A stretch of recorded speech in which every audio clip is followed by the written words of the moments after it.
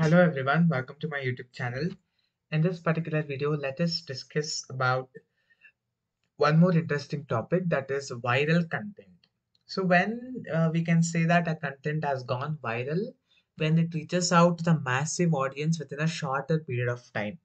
ಕಡಿಮೆ ಸಮಯದಲ್ಲಿ ತುಂಬಾ ಜನರ ಅಟ್ರಾಕ್ಷನ್ ಅದು ಹೊಂದಿದೆ ಅಂದ್ರೆ ಅದು ನಾವು ವೈರಲ್ ಕಂಟೆಂಟ್ ಅಂತ ಕರಿತೀವಿ. You would have seen any of the songs, any of the reels, it will get viral within a minute. So when it happens like that, so those contents are known as viral content. So if any of the contents which goes viral within a shorter period of time, then it is known as viral content. So now let us discuss about the features of or the characteristics of this viral content. First one is shareability. So as you know that the viral content will always have a broader audience where many of the audience will share that content with others. So that creates its own networks. So it automatically get more views, automatically it will get shared by the people. So that's the shareability feature. Second one is emotional resonance. So usually the viral content will touch the emotions of the viewers. So suppose if it's a joy or the surprise or something, it will be like the shocking thing or which makes the people scared, some reels. So that what people will do, they will share that to other customers and want other people to get scared.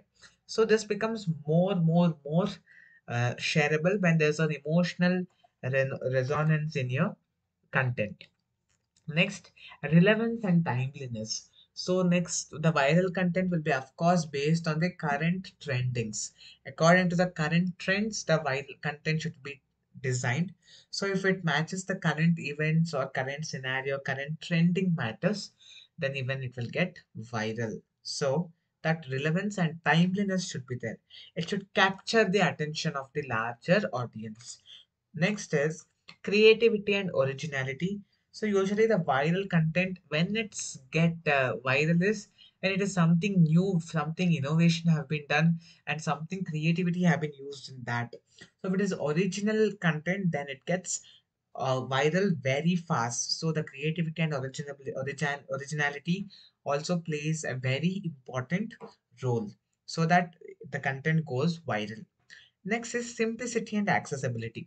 So simplicity, it should be very simple and audience should be very easily, they have to understand that. Then only it will get reached to the very wide audience. If it is complicated, it doesn't get reached to many audience. Then accessibility.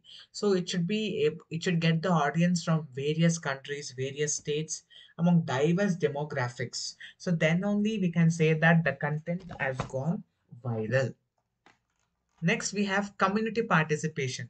Usually, those contents, in which when people can also participate, people can also respond, people can uh, show their review and all, they can have a conversation. So, such type of content have the high chance of getting viral. So, community participation is also one of the features of viral content. Next, cross-platform appeal. Suppose the same content you should be able to use in various social media platforms like Facebook, Instagram, Twitter, YouTube, and all. So when we are able to share it to many social media platforms. Again, we get the audience from various platform sources. So when we have audience from various other platform sources, again, it gets the attention of many audience. That is how the content goes viral. So cross platform appeal is also one of the characteristics of viral content. Next, let us look into what are the factors contributing to virality. What makes content goes viral? First one is social sharing algorithm. So what happens is usually, so in your phone, suppose you're very interested in watching train videos. So if you just open your YouTube, you will get all the videos suggesting train videos only. So similarly, accordingly, what happens is the algorithm automatically gets to know what are your taste and preferences. So when it knows what are your taste and preferences, automatically it will give the suggestion of only those informations or those things which you like the most. So This algorithms makes the content goes viral. Next is influencer amplification. So what is this influencer application means? Some people will collaborate with the celebrities, and celebrities also will share certain contents. So because the celebrity will have many followers and many wide fan base, so many audiences you can catch there. So the influencers amplification.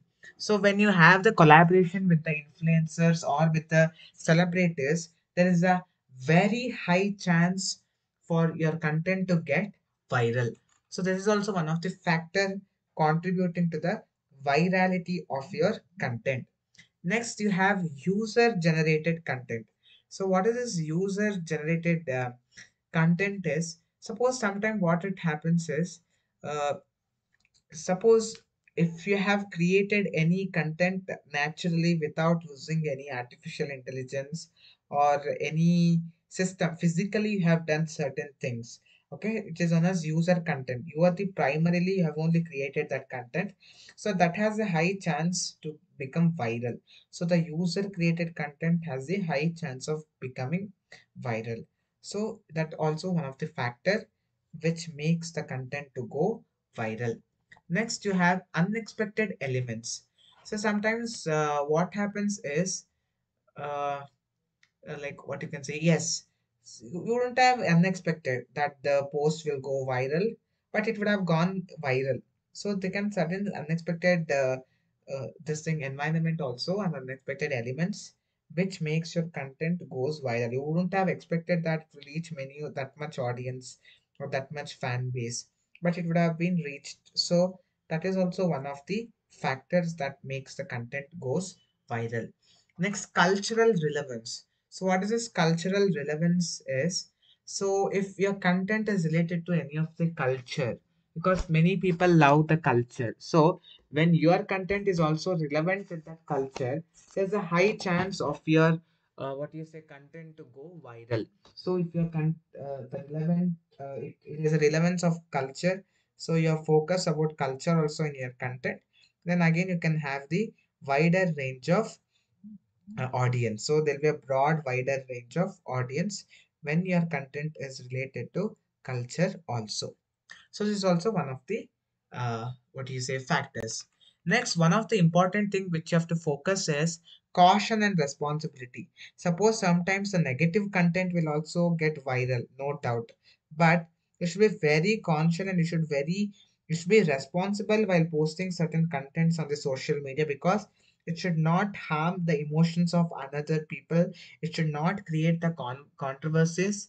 So you should be very careful while handling while posting the contents on the social media platforms.